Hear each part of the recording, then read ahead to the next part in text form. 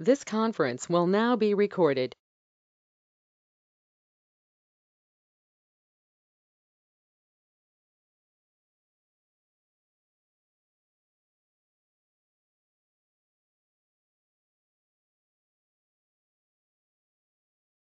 So in the previous session,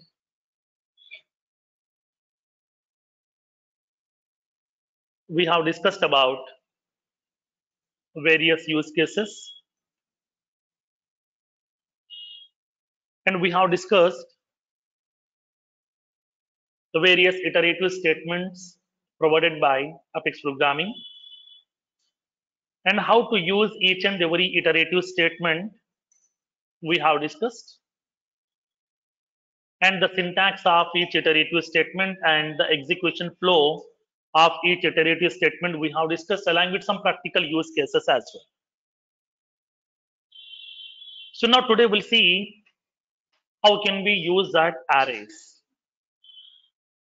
Okay, how can we use this arrays?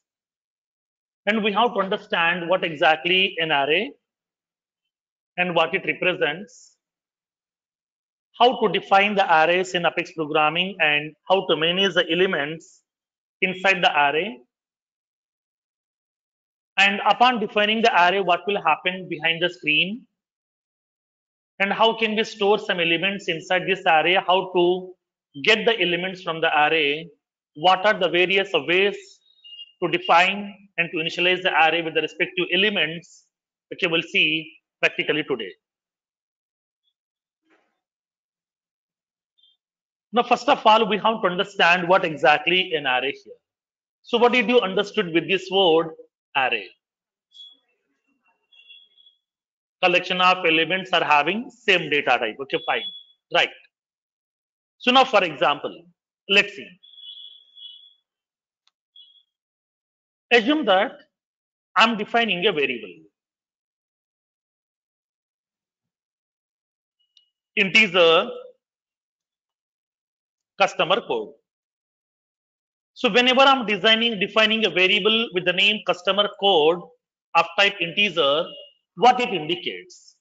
This statement will inform to the Apex compiler. This statement will indicate to the Apex compiler, dear compiler, user has defined a variable with the name customer code, which will be of type integer. So please reserve the required amount of memory for this variable. Then what the compiler will do? Compiler will go to this variable. It will check what is the data type of this variable here. Now for this variable, the data type is integer. For integer data type, how much memory will be getting reserved? 4 bytes, right? So in this case, immediately the compiler is going to be reserving 4 bytes of memory. It will reserve 4 bytes of memory. So this is the 4 bytes. This is the 4 bytes of memory has been reserved. Now this memory will be pointing to this variable. This memory will be pointing to the variable. In this memory, what is the default value stored by Salesforce? Null. Okay, null. By default, Salesforce will store the default value as null. So this is the background functionality that already we know. So whenever I'm defining a variable, now this statement will inform to the Apex compiler, dear compiler, user has defined a variable with the name customer code, which is of type integer. So please reserve 4 bytes of memory and then point that memory location to this variable. Now the compiler is going to be reserving this 4 bytes of memory. This memory will be allocating to that respective variable here. Okay, clear up to this one? Now, so once a variable has been defined, then how can we store the values here? How can we store the value? I'm assigning some value for this variable, like customer code equals to, I'm assigning some 450023. This is the customer code. Assume that this is the customer code which I would like to store inside my variable. Now, what is the meaning of this statement now? What is the meaning of this statement?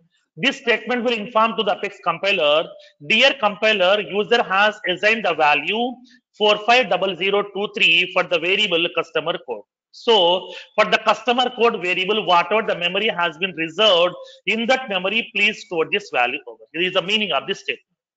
Inside that memory location, please store this value. Now, then what it will do? It will store this value. So whatever the value that we have, this value will be storing inside that memory. Now, already it is having the value what? Null. Whenever I'm measuring the new value, the previous value will be getting erased, the new value will occupy that memory space. That means it will overwrite the previous value as part of this, okay, allocating that variable. So whenever we are assigning some new value, the previous value will be getting overridden with the new value automatically by default. Now, for example, after writing few more lines of code, I'm assigning one more value. Customer code equals to 900, okay, 912. 900, 912. I have assigned a different value here. Now tell me what it will do now. It will It will replace replace, the right? previous value. See, right.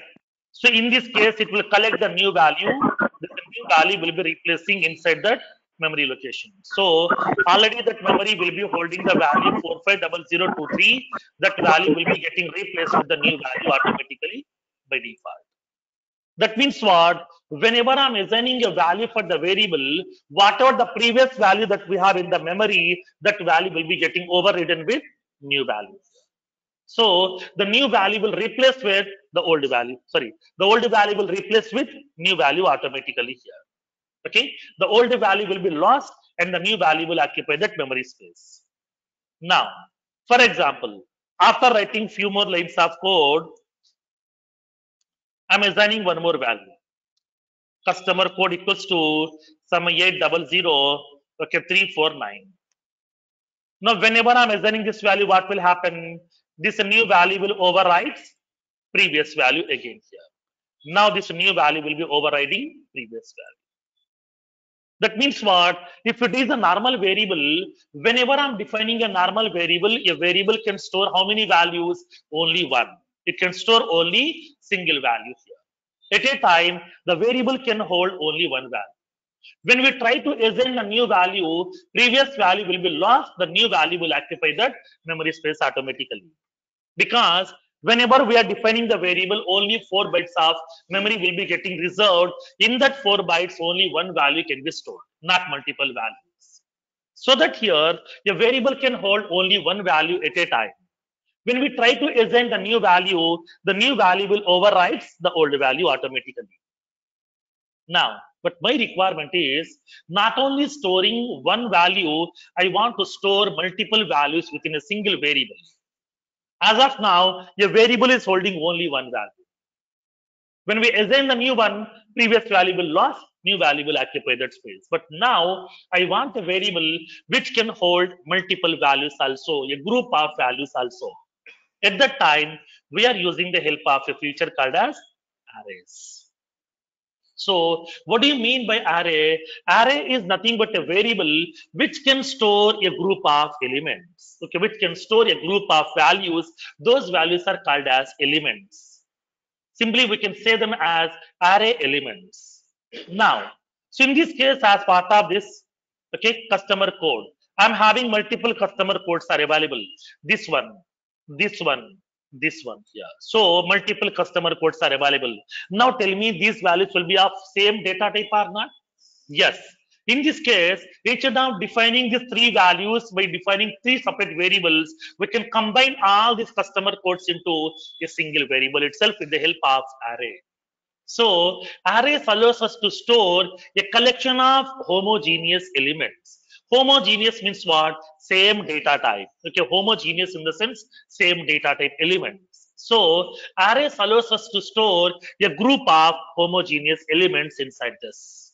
Not only one, multiple elements also we can store inside this array. But array doesn't support heterogeneous elements. Heterogeneous means what? Different types of elements, like one integer, one string, one boolean, one id. Like that, here it won't support different types of elements. Always we can store a collection of elements of type same data type. That means homogeneous elements. Okay, understood the concept now? This is the functionality, okay, for which we are going for arrays. Whenever if you want to store some group of elements, like if you want to store a collection of record IDs, if you want to store a group of customer codes, if you want to store a group of country names, if you want to store a collection of product names, at that time we can go with the help of arrays. So arrays allows us to store a collection of elements of same data type, but different types of elements cannot be supported by array. Okay, understood the concept now? Now, then how can we define an array here? What is the syntax we used to follow upon defining an array? Now let's see. Whenever if you want to define an array, we have to follow a specific syntax.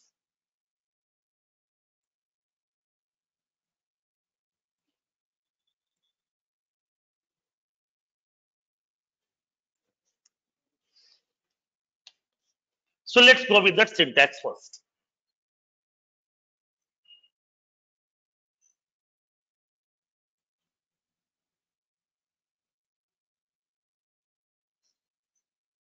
Whenever if you want to define an array, we have to follow this syntax.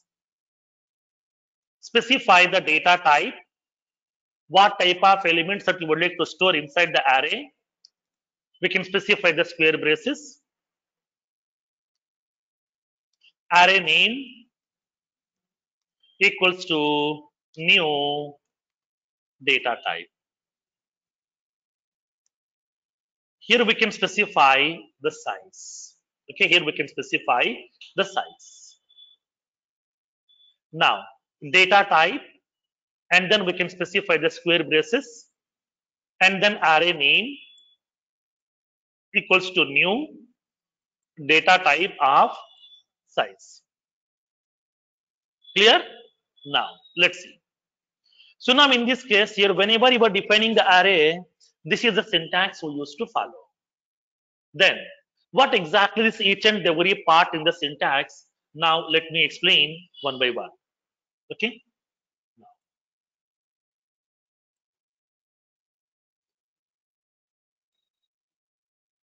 Now, this is the part here. So now it is indicating data type. So now data type here. What it indicates basically, it indicates what type of elements the array can store. Okay, now it indicates the data type of the element. That means it is indicating what type of elements can be held inside the array over here. Okay, yeah. Now I'm indicating this.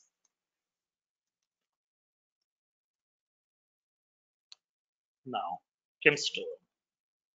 So what type of elements the array can store, that will be indicating by data type here. Okay, now next one.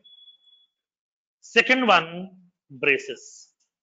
So this braces is called as dimensions. This braces is called as dimensions.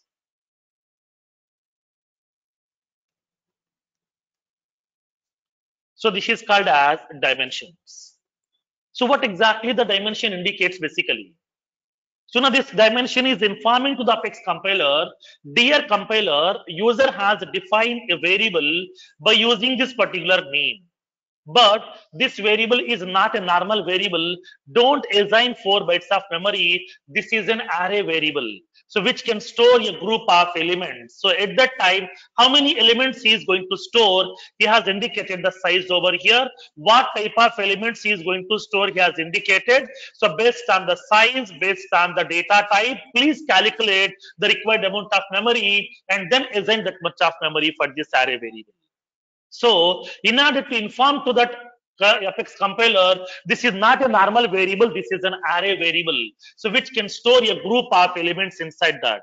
Depends upon the size, depends upon the data type. Please calculate how much memory is required and allocate that much of memory for this variable. So, don't assign straightforward 4 bytes of memory for this variable. Please calculate how much memory will be required. So, to indicate that, it is using the help of these dimensions. Okay, next. Third part.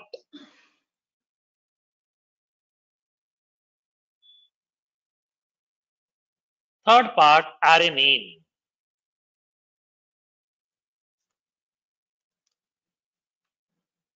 It is indicating the name of the array. It is indicating the array name here. What is the name of this array? That will be indicating by this array name. Next one. The new keyword. So what this new keyword will do? What this new keyword will do? So new keyword is going to be taking care of memory allocation. Okay, memory allocation. How much memory needs to be get reserved for this variable, that will be taken care by new keyword. Now, so whenever you are going to that, suppose for example, if anybody is from computer background, they might be having a subject called as algorithms. Okay, computer algorithms.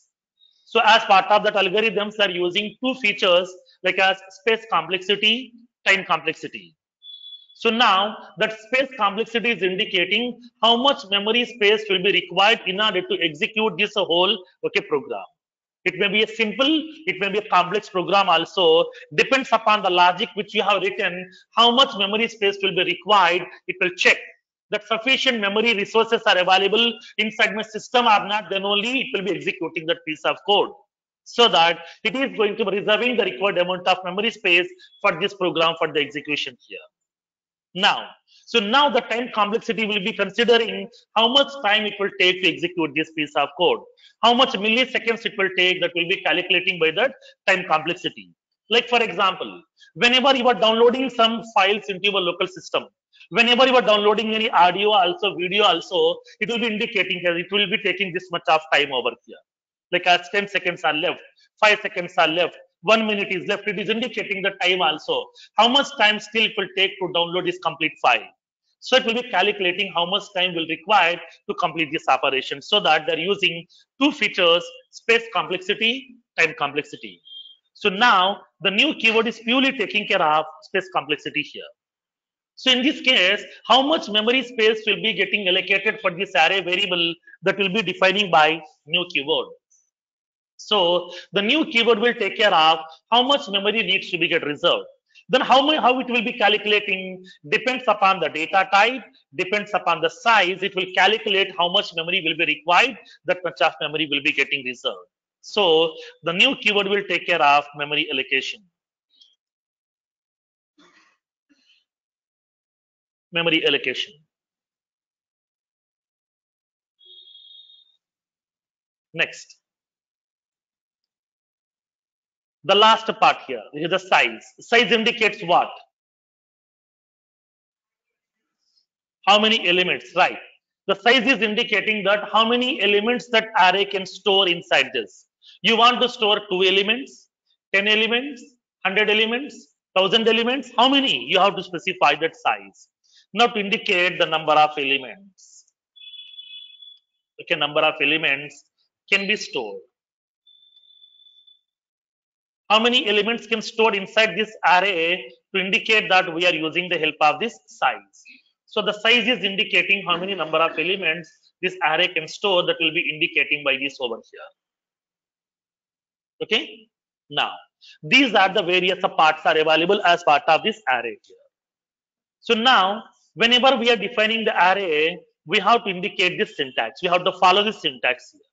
Specify the data type, array name. So the specify the data type, specify the dimensions, and the array name equals to use the new keyword to calculate the required amount of memory and the memory reservation, data type, and then size. Size indicates the number of elements can be stored inside this array over here. Clear? Understood the concept now? Now, for example, come to a small scenario. For example, I have a group of customer codes are available. Those are purely numericals. Okay, those are purely numericals. Then how to define this array now here? Now give me that syntax now. I want to define an array which can store some 20 customer codes. 20 customer codes. Now tell me the syntax. Integer. Dimensions, okay. Customer codes equals to new new integer integer of of 20. Right, 20. So now this customer codes is an array which can store 20 integer elements over here. Okay, now I want to store some country names. Country name will be of type what? String type. I want to store 100 country names. What we can do? String string array. country Country name name equals is equal to new new string string of 100. 100. Right. I have some record IDs. How many? 50 record IDs are available with me. Then how to define? Integer. ID. ID. Right. Record IDs. is New new ID of 50. I want to store 20 account records. 20 account records. Then I want to store 20 account records. Each record contains ID, name, rating, industry, annual revenue, phone, fax, everything, complete record. Like that, here I'm having 20 records are available. I want to define an array to store this 20 account records. Yes, object? No, not object. Object also will store single value. Account, right. Collections by using collections. Account. Now, account. Account data type dimensions. Now I'm indicating account records equals to new account of 20. Now I want to store 50 opportunity records now. Now tell me how to define Opportunity. opportunity dimensions. Opportunity record. Now I'm indicating opti records. You can give any name for the array. I'm giving the name as opti records for my array. New New opportunity of some 50 records. 50.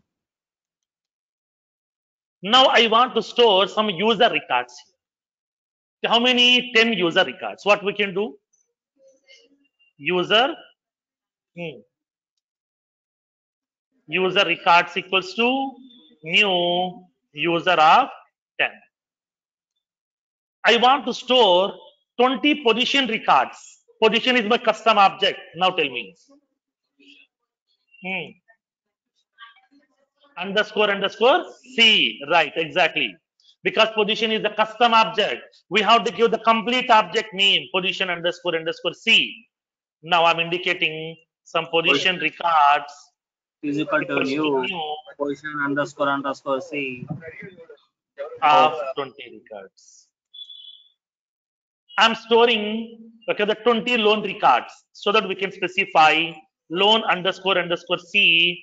Now I'm indicating some loan records equals to new loan underscore C of 20. Like that, here we can able to define that array also. This is the syntax we used to follow. Whenever we are defining this array, we have to follow this syntax. Clear up to this one? How to define an array? Sir, what does the dimensions does here? Now that's what I told you, right? Dimensions are indicating to the Apex compiler, dear compiler, this user is defining a variable with the name sum of the records, but this is not a normal single variable. It's a array variable which can store a group of elements. So please calculate how much memory will be required for the array variable based on the data type, based on the size, and reserve that much of memory. Okay.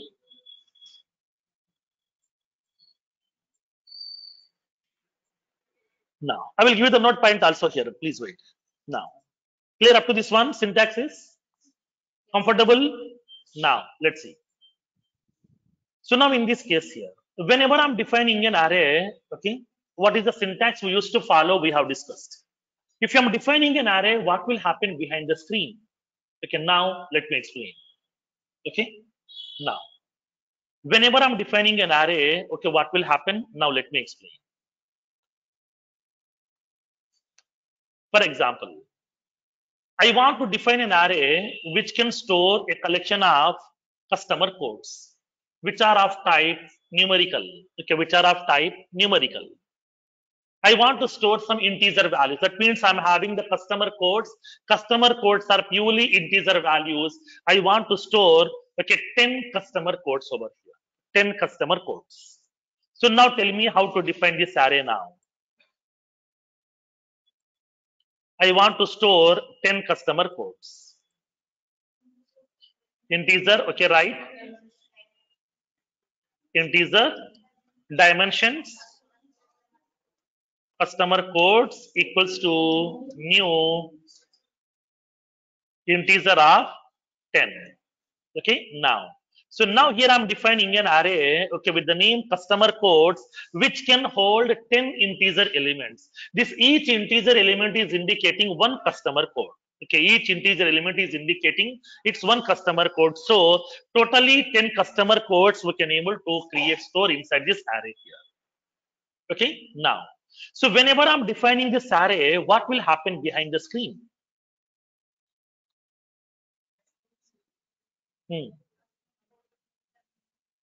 Okay. Now, for example, if I'm defining a normal variable here, like for example, integer, some product code, integer, some product code here. What it will do is what compiler will do, it will reserve 4 bytes of memory, right? Now, so it is reserving 4 bytes of memory for this variable. In that memory, it will store the default value as null. You know this concept over here. Now, like the similar way here also, whenever I'm defining an array, automatically Apex compiler will be reserving the required amount of memory.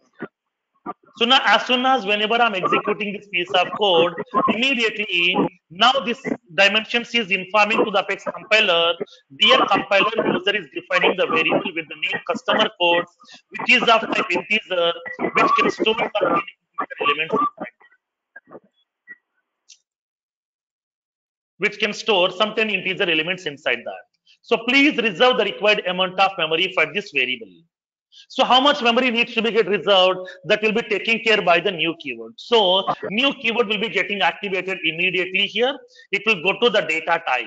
Data type is of type integer. Each integer variable value will require how much memory? 4 bytes here. How many elements we are going to store over here? 10. Then total how much memory will be required? 40 bytes of 40 memory will bytes be required required. here. So it will reserve 40 bytes of memory inside that system. Inside the system, it is reserving 40 bytes of memory over here. So now this calculation will be done by that new keyword. New keyword will calculate how much memory will be required for this variable. So totally we are storing 10 variables. Each variable will require 4 bytes of memory because every variable will be of type integer. So for 10 by 10 values, it requires 40 bytes of memory. So it will reserve 40 bytes of memory immediately over here. Now, let's see. So this is the 40 bytes of memory has been reserved over here. So this is the 40 bytes of memory here. It will reserve 40 bytes of memory.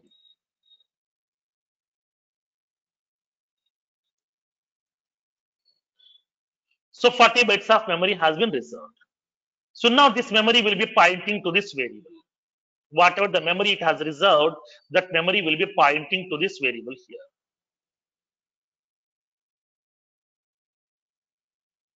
The memory will be pointing to the variable. So once the memory has been getting reserved, in this memory, how many values we can store? 10 values because the array size is 10. So it will store 10 values. Of type what? Integer. Of type integer.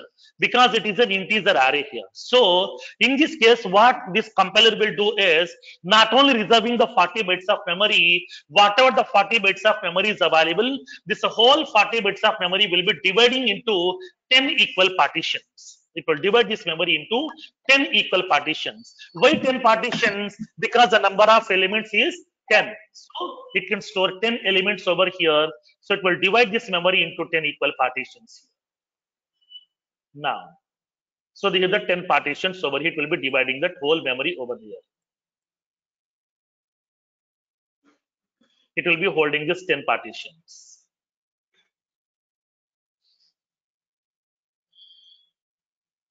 It will be holding this 10 partitions.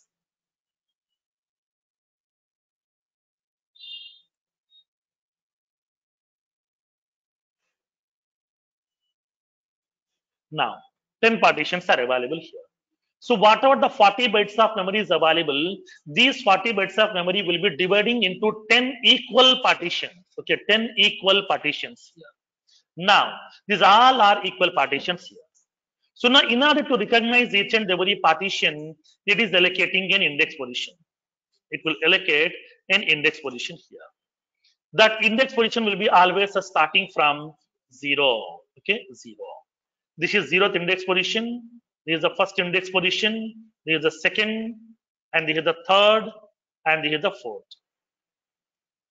and the fifth index position, and the sixth index position, seventh, and then 8, and then 9. These are the 9 partitions are available. Each partition will be having 4 bytes of memory here. Every partition will be having 4 bytes. This is 4 bytes. This is also 4 bytes. This is also 4 bytes. This is also 4 bytes. This is also 4 bytes. This is also 4. This is also 4. Each and every partition will be having 4 bytes. Now, 4 bytes of memory here. So whatever the 40 bytes of memory has been reserved, now this 40 bytes of memory will be dividing into 10 equal partitions, and then each partition will be having the equal size of 4 bytes. And to recognize each and every partition, it is allocating an index position which always starts from 0. In these partitions, what it will do, it will store the default value as null. In every partition, it will store the default value as null. Here also null. And here also null. Here also null. Here also null. Here also null value. Here also null value. Now in each and every partition, it will store the default value as null. This is the internal functionality. Whenever I'm defining an array, just by writing this single line of code, okay, this much of functionality will be happening behind the screen. Okay, whenever I'm writing that single line of code, this much of functionality will be happening behind the screen. So as soon as whenever I'm defining an array to store some customer codes up to maximum of 10, then automatically the new keyword is going to be calculating how much memory will be required. That much of memory will be getting reserved. Once the memory has been reserved, it will divide that memory to the various equal partitions based on the size. To recognize each and every partition, it will be allocating the index position. It will be identifying that index position. Now, when inside these index positions, it will be starting from 0 always. So, to store this value inside this element here, it is having this 4 bytes of memory location for each and every partition. In this partition, by default, Salesforce will be storing the default value as null because we haven't assigned any value for this. Clear? Now, let's see. So now here in this case, now how can we recognize each and every partition now? How to recognize this partition? Based on what? Index position. Simply index position is sufficient. Array name also, right? Suppose for example, today I want to visit one of my relatives' house because they're conducting a small party here. I know their apartment name. Okay, I know their apartment name where exactly they're staying. But I don't know what is the flat number here. In that apartment, they're having almost 90 to 100 flats are there. Then what can I do? Do I need to go to each and every flat and then press that calling bell? No. Now, so in this case here, okay, what will happen? We can't identify the people's flat number. So that here, whenever if you want to meet the people, we should be aware of the apartment name, flat number. So directly we can go to the flat, we can meet the people here. So now here also, so this is like as a floor, we are having some 10 flats are available. To recognize that each and every flat, we require apartment name and then flat number also both, like as flat number 0, 1, 2, 3, 4, like that. So now whenever if you want to recognize this each and every element, we require both array name along with that index position. So now to recognize this element, first partition, we require like this here, array name. I want that array name. So what is the array name? Customer codes of 0. Array name along with index position over here. Okay, array name along with index position. To recognize the second partition then, customer codes of 1, right? Customer codes of 1. That means customer codes is the array name. In that array it is having so many partitions. From those partitions, this is the partition that is having index position 1. Now, to recognize the third partition, we are using the help of array name along with that index position. That is like as customer codes of 2. Now, to identify that fourth partition here, I'm using this array name along with that index position.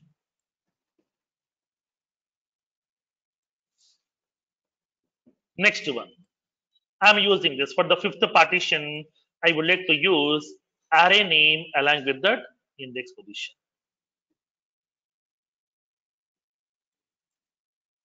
And then for this eighth position here,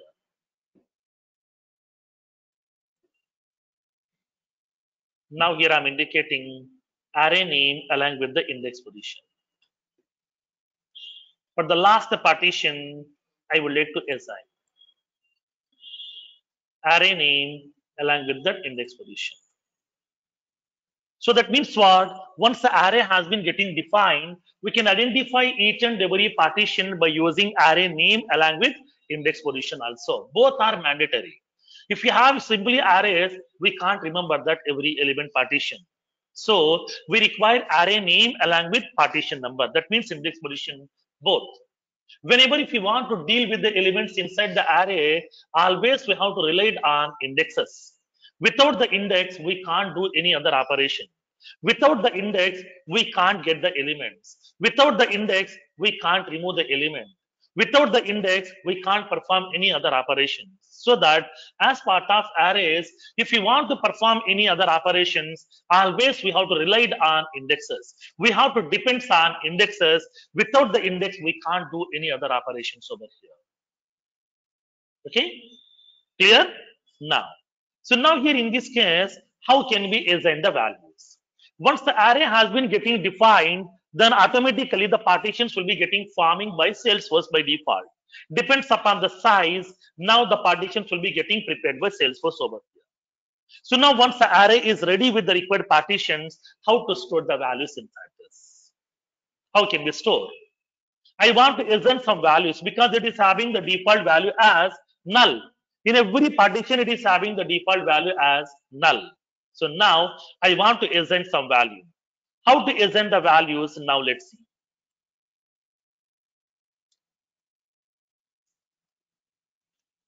Assigning the values. How to assign the values for this array partitions? Now let's see practically here. Whenever if you want to assign some value, we have to follow the syntax.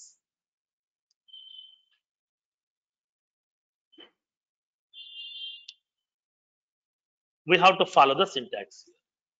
We have to indicate array name along with index position.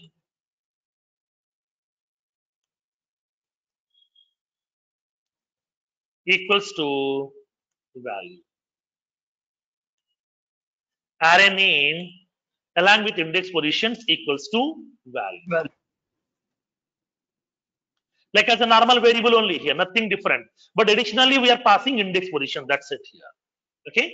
Now, I want to assign the value here. Customer For the code. partition 1, I want to assign the value. So in the partition 0, I want to assign the value. How can we do this one? Customer code Customer codes of 0. 0 equals to, I'm assigning the value 3400, 3400 here. Whenever I'm assigning this value, what will happen? This value will be storing inside that memory location automatically by default. This value will store inside that memory location. So now whatever the value that we have assigned, that value will be getting stored. It will remove this element over here. 0 index position. Whatever that new value that we have assigned, that value will be getting placed over there. It will place that value here. Okay. Now, like the similar fashion, we can assign the value for the remaining partitions also here. Customer code staff 1. So now I'm indicating 900. Customer code staff 2, some 23. Customer code staff 3, I'm indicating some 456. Customer code staff 4, like some 1200. Like that, I'm assigning the values. Whenever I'm assigning the value, then automatically those values will be getting stored inside these partitions by default. Depends upon the index position, the value will be storing in that partition automatically by default. It will store the value here. Now the second partition, the value will be 900. Next. In the partition index position 2, what is the value? 23. In the index position 3, 456. In the index position 4, 1200. Like that, it will be storing the values inside that over here. It will store the values. Clear? This is the syntax we used to follow so that we can able to follow this syntax here. Okay, we have to follow this syntax. So whenever if you want to assign some value for the variable, once the array has been defined, then we can assign the value for this array here. This is the array definition.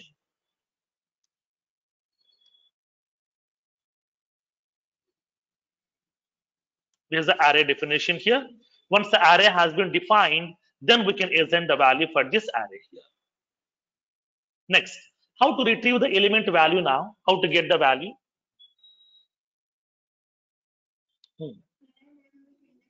Array name with index position. Right, same. That's what I told you. Whenever if you want to perform any operation on the array elements, compulsorily we require index positions. Without the index, we can't do. Okay, now, whenever if you want to fetch that element value, then we can use like this. Now, retrieve the value. Retrieving the elements.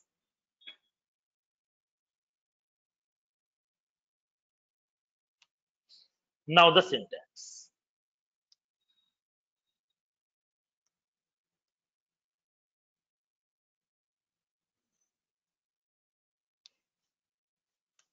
Syntax will be, we can specify array name along with index positions. That's it. For example, I would like to indicate. I'm indicating this. System.debug. I want to print the array element over here. Now, the element, that means customer code is. I want to show that what we can specify. Customer code of 0, right. Second customer code I want to collect. System.debug. Customer code is customer codes of 1.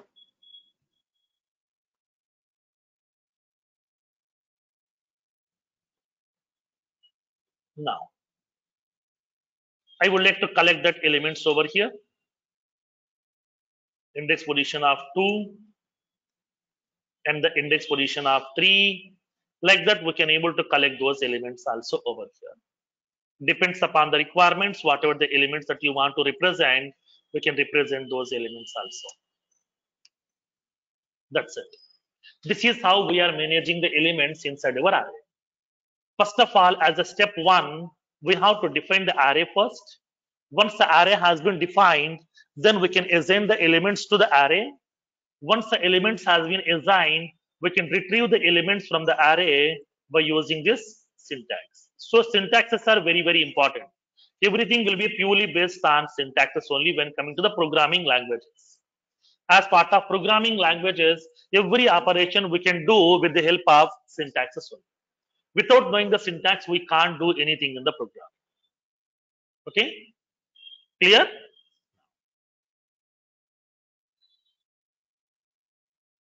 Understood the concept now? Next. Now tell me in this case. So here what is the size that I have given for my array? 10. Okay, the size I have given as 10. So 10 integer elements we can store. Now I want to store the 11th one. Is it possible? No, because arrays are fixed size collections. Arrays are fixed size collections. Upon defining the array, compulsorily we have to specify the size. If you are not giving the size, then code will not be getting compiled. It will show the compilation error too. So that upon defining the array, we have to indicate the size so that arrays are purely fixed size collections. So now because arrays are purely supporting static memory allocation, upon defining the array itself, memory will be getting reserved so that here array size cannot grow, cannot shrink at runtime. That size will be fixed. So now in future, if you want to add some more elements, it won't support. Now, in this case here, let's see. What is the size of my array now? 10. How many elements I have stored over here as of now? 5 elements I have stored. Then what about the remaining 5 elements memory here? 20 bytes of memory I have used. What about the remaining 20 bytes of memory? Waste. Okay, it's a waste of memory. This is a problem. Inside this array, arrays are causing memory wastage because arrays are purely supporting static memory allocation. Upon defining that variable, upon defining the array itself, memory will be getting reserved. You may use, you may not use. Okay, it's secondary thing. So now as a developer, you have defined an array. As a compiler, it is my responsibility. I have to reserve the memory. My job is over. How to use that memory, it's up to you. If you want, we can use it. If you don't want, leave it. That memory will be waste. So for that reason here, arrays are causing memory wastage because arrays are purely supporting static memory allocation whose size cannot be grow, whose size cannot be shrink at runtime. There is no such kind of options in arrays. So array size will be always fixed size. That's what simply we can say arrays are fixed size collections. Arrays are fixed size collections whose size cannot be increased, cannot be decreased at runtime. Okay, understood the concept now? Clear? Now make a note of this one.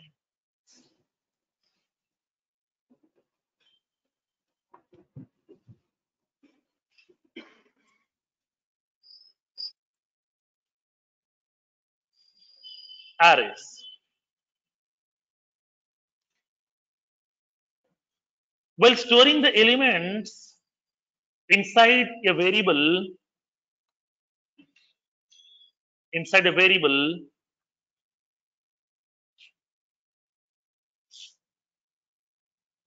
it allows to store only one value at a time. Only one value at a time. When the user tries to assign a new value for the same variable, then it will override the previous value with the new value. With the new value automatically by default. Now, to store the multiple elements or multiple values inside a single variable, we have to use arrays. To store the multiple values inside a single variable, we have to use arrays.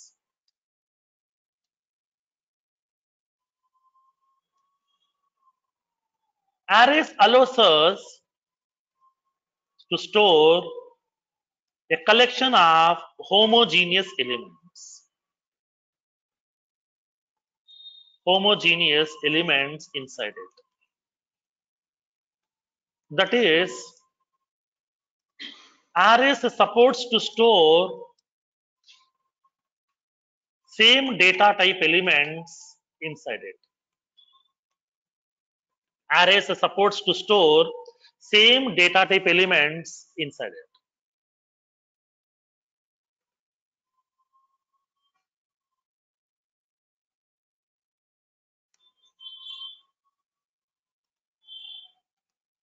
While defining the array,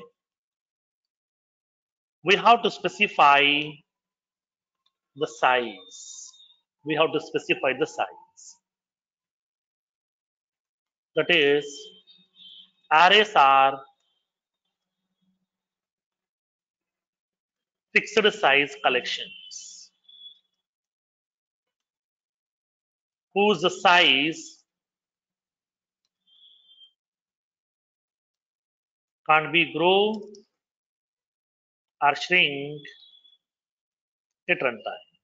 Whose size can't be grow or shrink at runtime.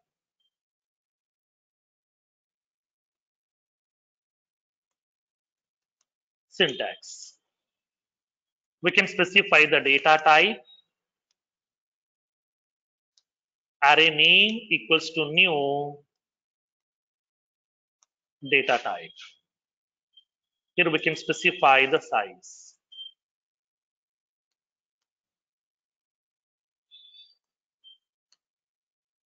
For example, I want to store a collection of integer elements. Integer, some product codes equals to new integer of some 10.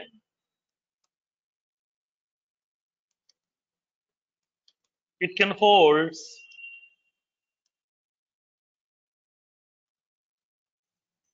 maximum of 10 product codes. String array. Country names equals to string of 100.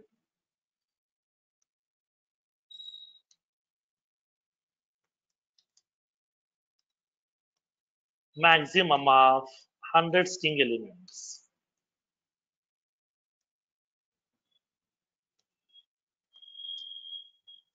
Record ID is equals to new ID of some 25.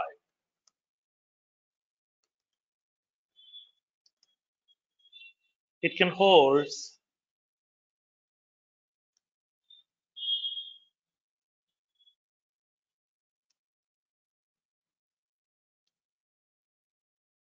now I'm indicating account records. New account of some 40.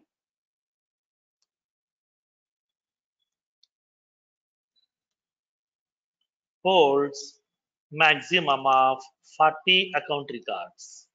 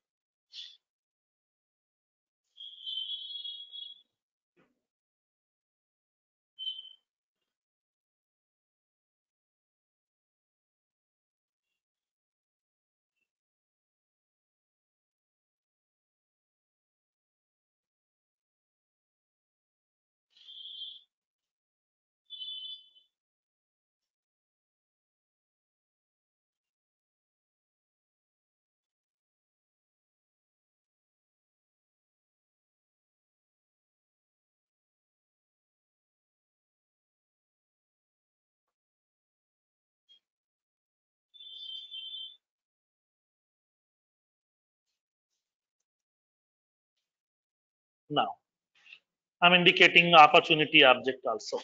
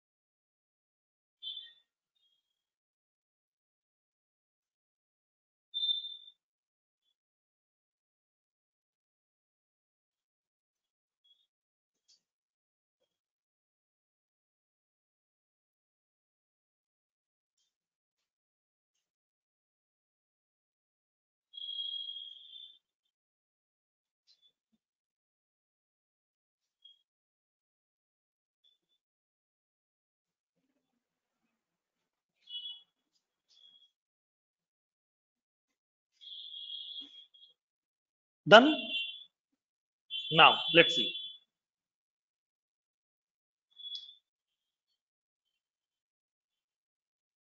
While defining the array, Apex compiler will assign the required amount of memory for the array variable and will divide the memory to various partitions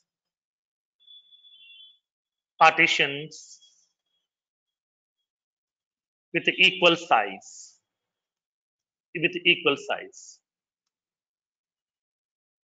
Each partition can be recognized by using an index position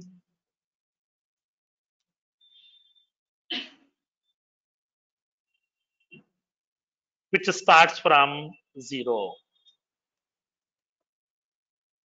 That is, each element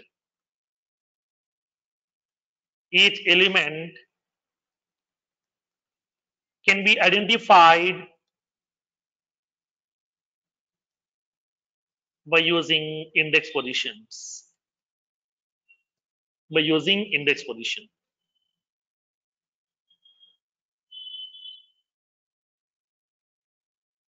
It purely supports static memory allocation. Hence, array size cannot be grow or shrink at runtime, which causes the memory wastage.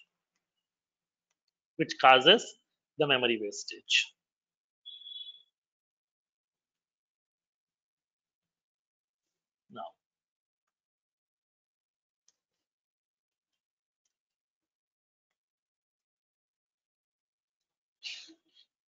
so once the array has been defined,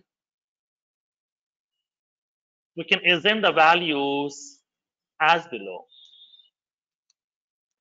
The syntax is array name along with the index position equals to value.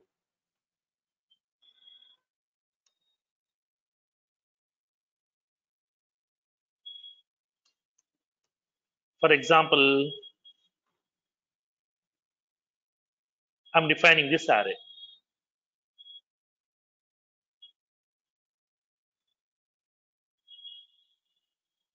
Product codes of 0 equals to some 1239041. Product codes of 1. Now 1239114. Product codes of 2. Sorry. 1239446. Like that we can assign. Retrieving the values.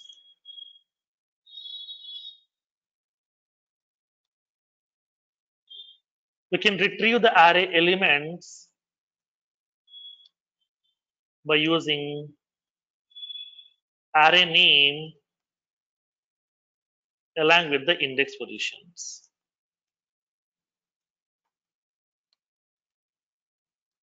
as below.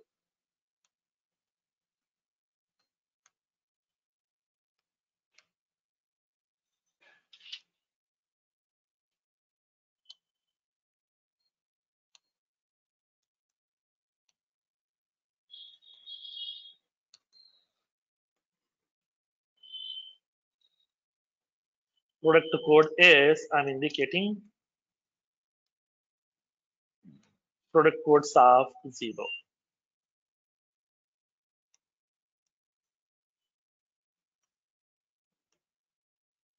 Like this.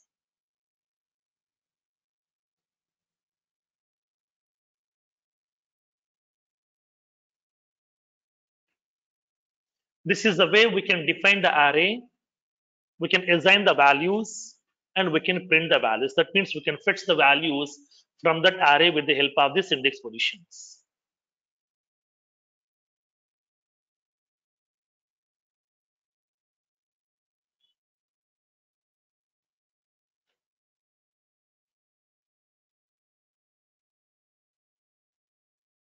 Sir, please scroll up, sir.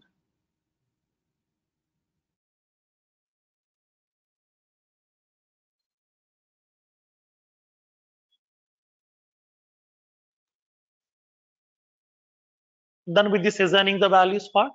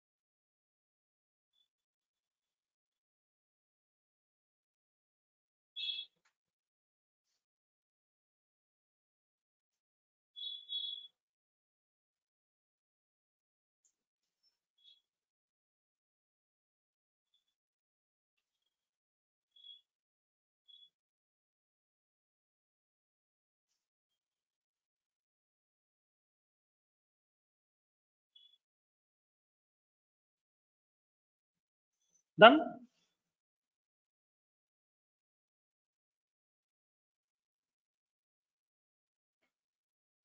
Done.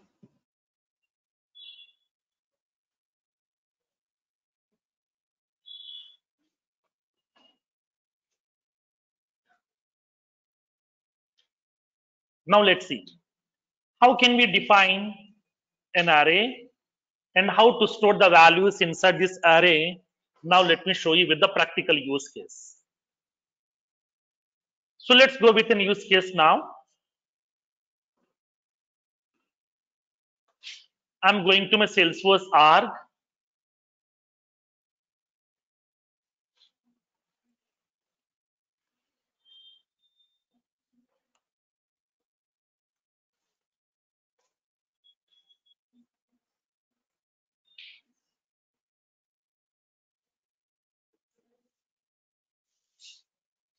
So I'm going to the execute anonymous window now.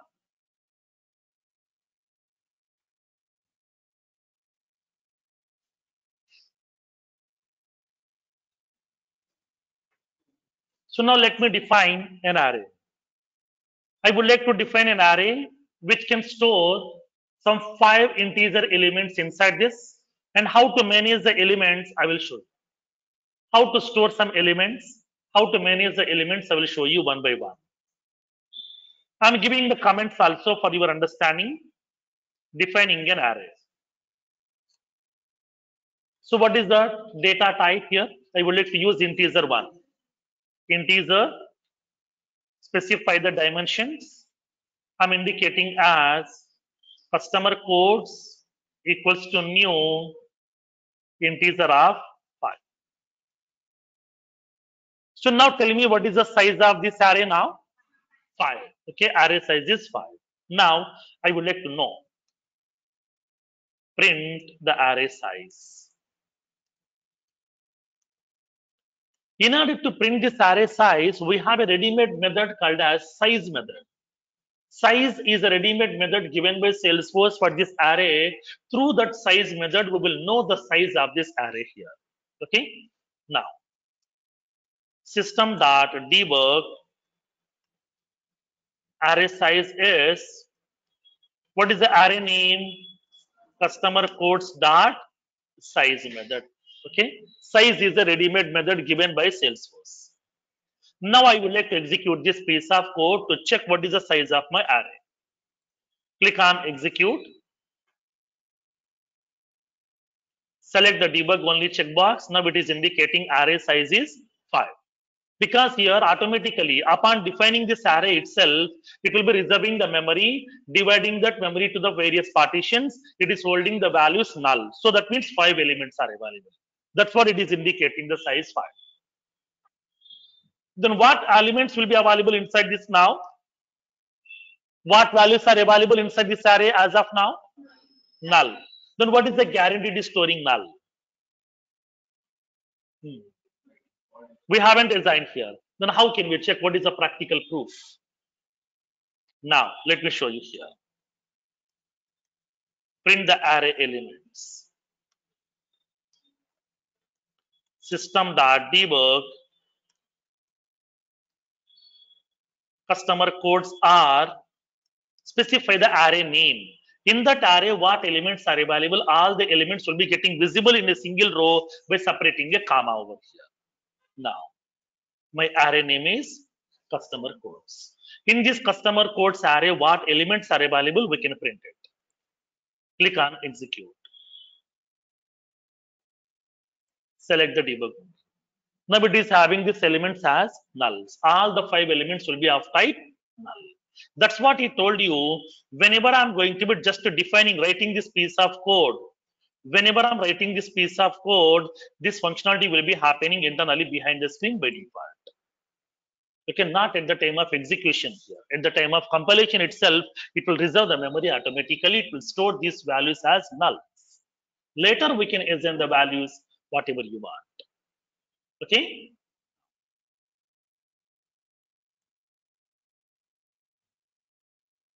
Next one. Now I want to store some elements here. Store the elements. How to store the elements inside this array now? Assigning the values. How? Array name along with index position equals to value. That's it. Simple. Now, store or assigning the elements. I'm indicating customer codes of 0. I'm assigning the value 23,000 here. Customer codes of 1. I'm assigning the value 900.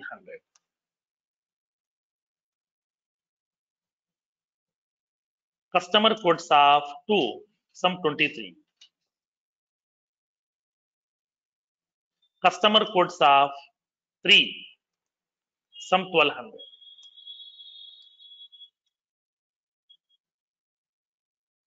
Customer codes of 4, I'm indicating some 790. So these are the 5 elements we have assigned. Can we assign one more element additionally? No. If I'm assigning, what will happen? Let's see. Customer codes of 5, I'm giving like a some 900 here. It will show the error message. When you try to execute that, it will show that error message here. System dot limit exception list index out of bounds 5. That means whatever the index position 5 that you have given, this is out of range. You have given the size as only 5. We have the indexes from 0 to 4 only here, not 5. So this element cannot be acceptable.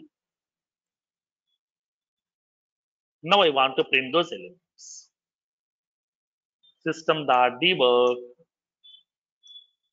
after assigning elements are. So after assigning the elements, whatever the elements are available, I'm printing these elements over here. I'm giving this array name. In that array, whatever the elements are available, all the elements will be getting printed in a single row by separating the comma. Click on execute. Select the debug only.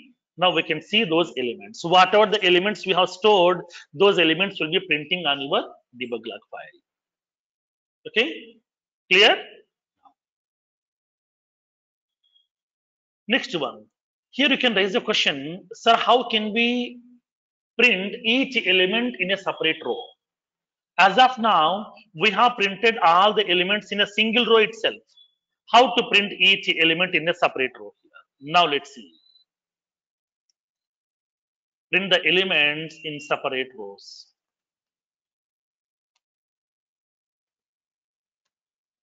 How to print the elements in separate rows? How to print that elements in separate rows?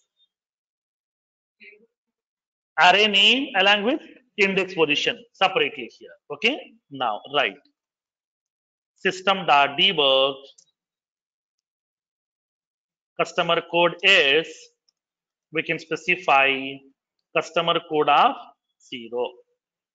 Like the similar way, I want to print the second element, third element, fourth element, fifth element.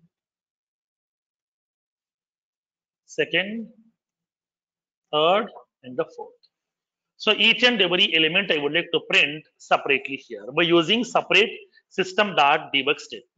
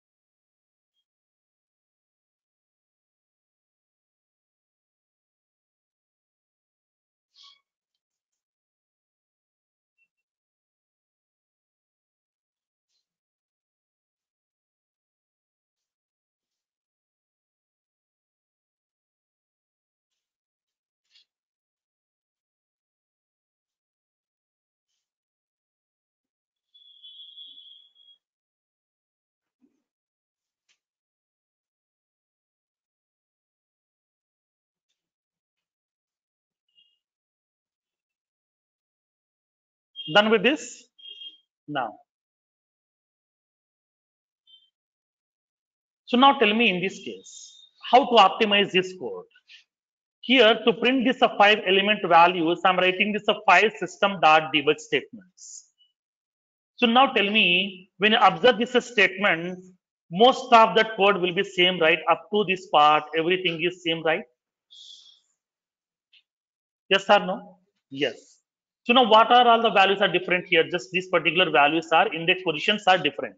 Except the index position, rest of the everything is same. Now tell me how can we optimize? By using looping statements, iterative statements. So instead of writing this same code again and again and again, just we can use the help of iterative statements. Through that iterative statement, we can execute this piece of code, okay, for starting from 0 to till 4. Okay, now tell me what iterative statements available in Apex programming. While, do while, While, for. for. Now tell me which one is the optimized one now? For loop. So I would like to represent these elements by using for loop. For. Now let's see. Print the elements by using for loop. Now I'm indicating this. Now tell me how can we write the for loop here? We have to use that for first one initialization part. From where you would like to start printing this index position values? 0 till what? 4. So now I'm indicating that integer counter equals to starting from 0. So that I'm indicating counter value I'm initializing with 0. Counter value less than or equals to 4. And then counter plus plus. Now I would like to represent this here. System.debug. Now the customer code is. Now how can we give that value? Customer code staff. We need to pass the index. Index position already we are maintaining in this variable called as counter. Just we can specify counter variable. That's it. So initially counter value is 0. It will check the condition. Condition will be satisfied. It will get the element customer code staff 0. Then counter value will be incrementing by 1. Now the value is 1. So it will check the condition. Condition is true. It will print the value of condition customer codes of 1, and then 2, and then 3, and then 4. Once the value has been printed for the 4th index position, now the index position value incrementing by 1 more, that is 5. It will check the condition 5 less than or equals to 4, condition will be failed. It will comes out of the block automatically here.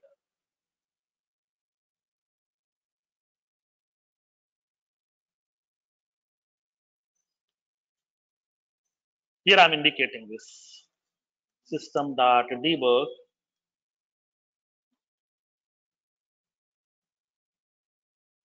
For loop.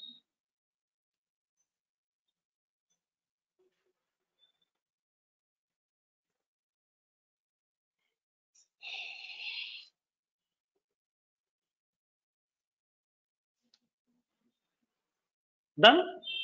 Now, let me execute this. Click on execute. See the results. Now we can see these elements. Whatever the elements are available, all the elements we are able to print these elements over. Clear? Now tell me, can we print these elements in reverse order? Like 890, 1200, 23, 900, 23,000. I want to print in reverse format. How? Yes. Let's see.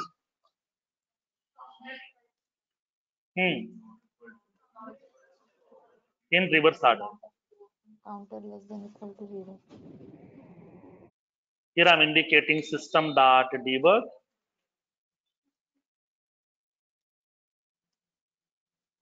Reverse order. Now here I'm indicating for loop. For integer counter equals to what? 4.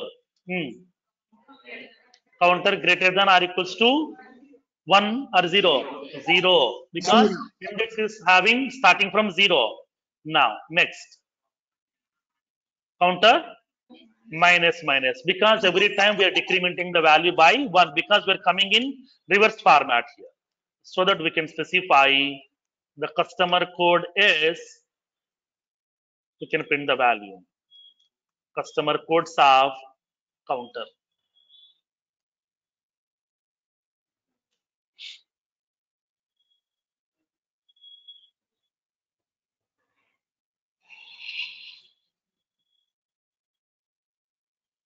So whatever the elements that we have inside this array, not only printing the elements in the actual format, we can print the elements in reverse order also based on your requirement.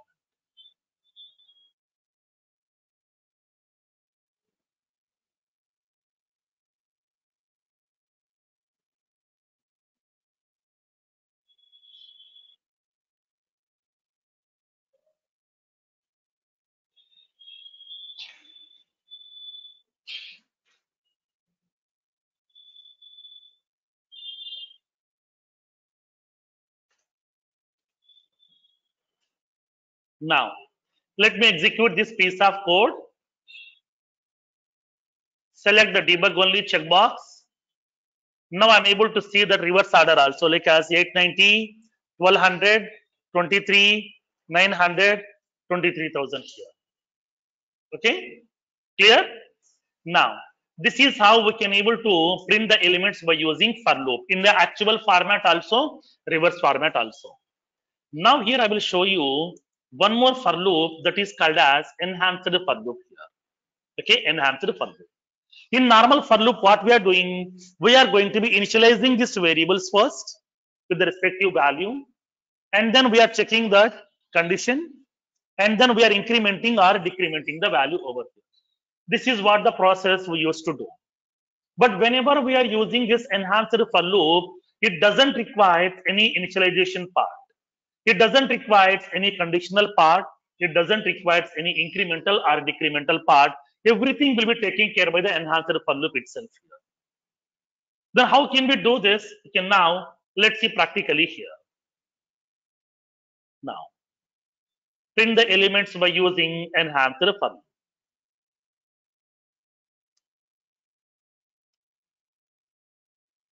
Then how can we do this?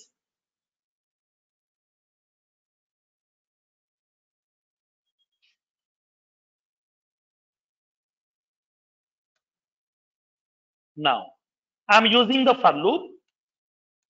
Simple concept here. In this for loop, okay, don't write anything here. Just you can give a colon in the middle. Colon in the middle here. For in between this braces, just you can give the colon. This is the left side. This is the right side. In the right side, specify the collection or array where exactly the elements are available. That means pass the data source. Data source means what? Where exactly the elements are available, which you want to collect, which you want to print. Now, in my case, my elements are available inside my array. Where is that array? What is that array name? Customer codes. Just you can place that array name over here. In the right side, place that collection name or array name. Now, in the left side here, what we need to do is, now this array will be of type what?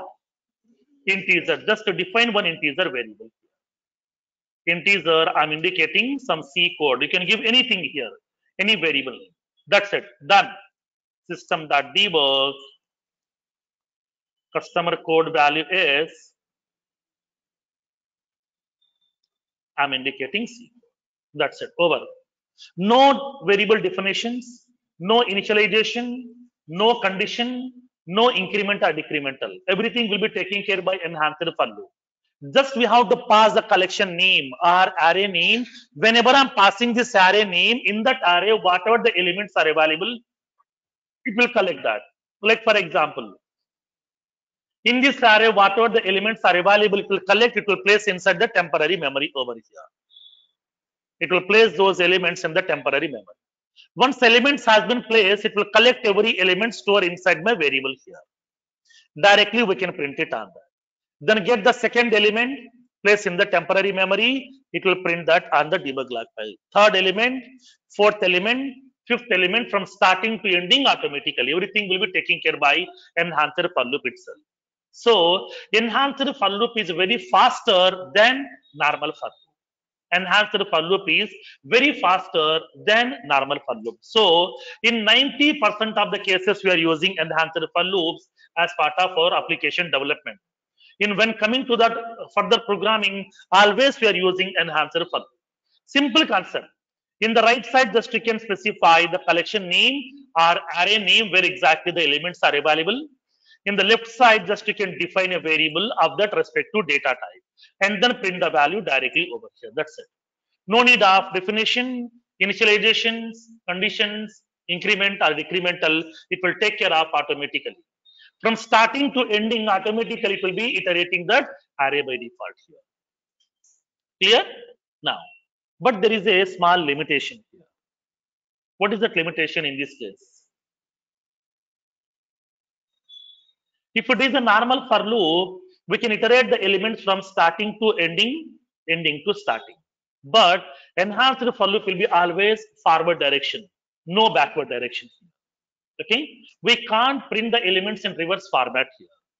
Enhanced for loop will always, it's a forward only cursor which will be iterating the element from starting to ending automatically. We no need to indicate where it has to start, where it has to end. That will be taken care of automatically by default over here.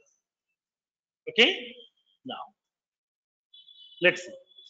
Click on execute. Now see the results. Select the debug only checkbox. Now we can see that same elements over here 23,900, 23, and then we are having 1200, 890 here. Elements will be visible. Clear? Now, these are the multiple mechanisms. We can print the elements, okay, at a time also by using this normal variable, array variable, or else you can print one by one by using that lengthy mechanism, or else we can use a normal for loop, or else we can use enhanced for loop also. Multiple ways are available to fetch the elements from that array. Clear? Now, this is how we have to deal with the elements inside your Apex programming through arrays. Now,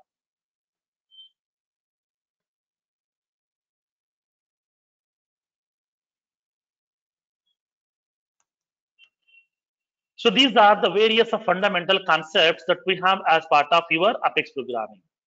With this one, we are done with the fundamental concepts. From tomorrow, we'll see the concept of object-oriented programming here. So what exactly the object-oriented programming, and then what are the various features available, we'll see one by one.